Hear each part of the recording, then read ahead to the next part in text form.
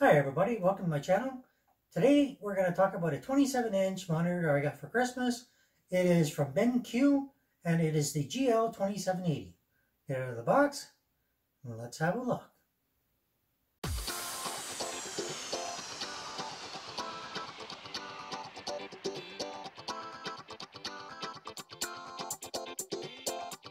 So as you can see, it comes in a pretty good sized box, of course, 27 inches, nothing less than what you would expect.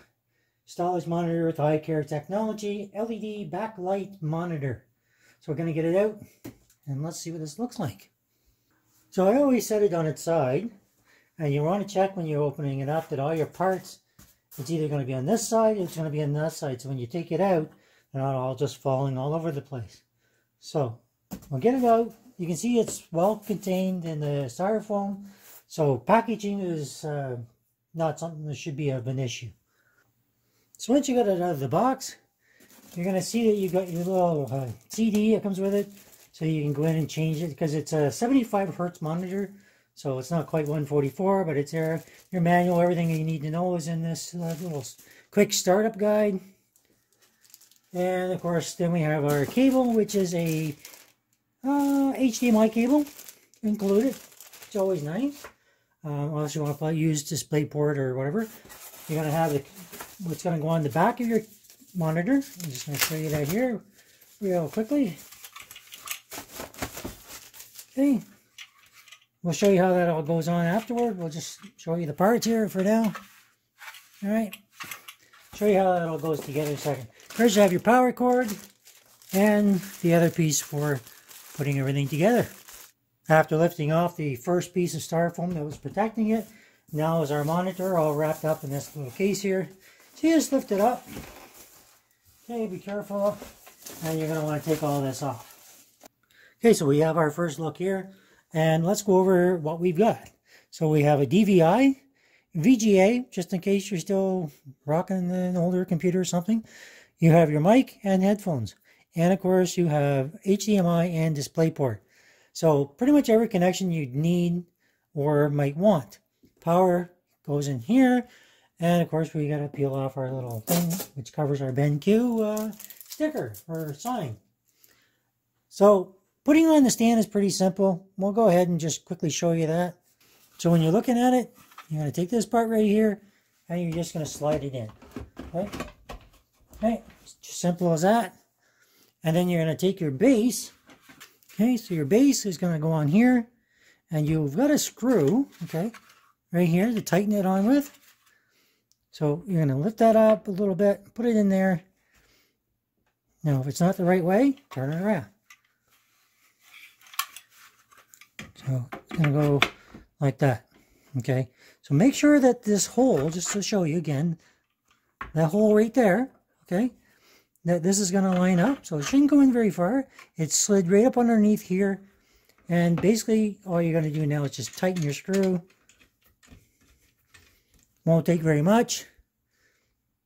That's it. Push her down. Now we can set up our monitor on its stand. That's it. So after getting it on its stand, you can see it's got 4 holes here for mounting to the wall, for a Visa mount, they call it. Okay, and as I turn it around, I'm going to show you there's no USB ports, anything like that on either side. Okay, something that would cost you, of course, quite a bit more money. Then we have front of our monitor, a little piece of plastic over here. And don't forget to take that off. So one of the downsides, of course, other than all your supplies that you've got here. So the only downside you got is there's no height adjustment. There's a little bit of a swivel, okay, to go back a fair bit, which could be useful. Okay, probably right there is probably perfect. All your buttons, everything is all on the underneath here. The power button is white. Okay, so just it's different from all the rest of them, just to indicate that for you.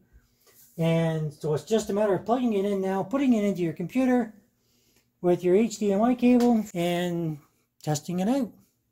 Something else that's also good to know is a lot of people don't realize, same with power supplies that come with warranties. Monitors come with warranties from the manufacturer as well.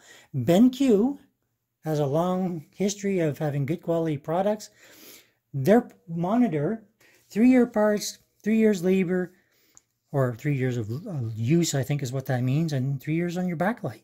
Okay, so we have our monitor up and running. So just wanted to go quickly to the website. So it's BenQ.com, and then you can search for your monitor, all this kind of good stuff. One of the things I didn't show you is, okay, along with the stand, is that this back plate comes off. So you can put your cabling in through here and just make it nice and tidy. So I always go over the specs, but in this case, I'm just going to show you what's on the website. So basically your max resolution is 1920 by 1080. So if you want more than that, well, you're going to have to dish out a few more bucks. It's a TN panel, LED backlit.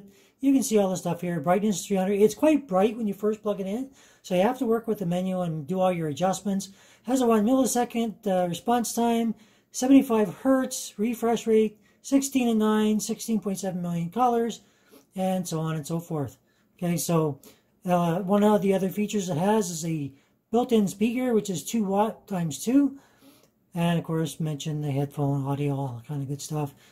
And I'll just quickly scroll this just so you can see everything in case you're interested. One of the couple other interesting aspects is it's flicker-free technology, low blue light, has the brightness intelligence, so it has that monitor on the bottom. So on the bottom of the monitor, it has a little sensor. So that helps you, depending on what room you put it in, on the brightness level. So one more thing I wanted to show you. So you've got your power button, which is the white one. You can kind of see the little light shining down here. And immediately to the left is your menu button. Okay, so you can scroll through pick the different ones you want. And your up and down buttons are here. It shows you where they are here. So if you want to go up and down, you can. So you can pick your display, your input, your picture, so your brightness. So if you want to change the brightness, you just don't like it, over to your brightness and select it. And you can go over here and change it to whatever you want. Okay, so when you're done, you just hit the X, so the button on the bottom, and bring it back. And close it down to me. Okay, so we're going to go back in here one more time. And we're going to go down to the rest of it. So you got picture, different color temperatures, your advanced picture, your audio, so you can mute it if you don't want it. You want to use speakers, something like that. And of course, system and all kinds of custom setups to change it around to your liking. So I thought I'd show you a little bit of how the game looks. You can hear the audio coming from it. And this is just a quick look at one of the games that's online. I'm not going to get too far into playing it, but just want to show you some of the graphics and what it looks like. I'm just going to minimize this a little bit so you can see better. And this is just one of the many games you can play. The colors are quite sharp, actually. All right, everybody, so one more thing I want to mention is the CD that comes with it. It's probably about as accurate as their website. Very difficult to navigate, to find what you want. Although I found after just playing with the menu a little bit, I was able to get it to come up without any real problem. So anyhow, if you like that video, hit that like. If you don't, you know what to do. The likes really do help me, so think about doing that. If you're new here, think about subscribing. Hit that bell for future notifications, and stay tuned for my next video. Thanks for watching.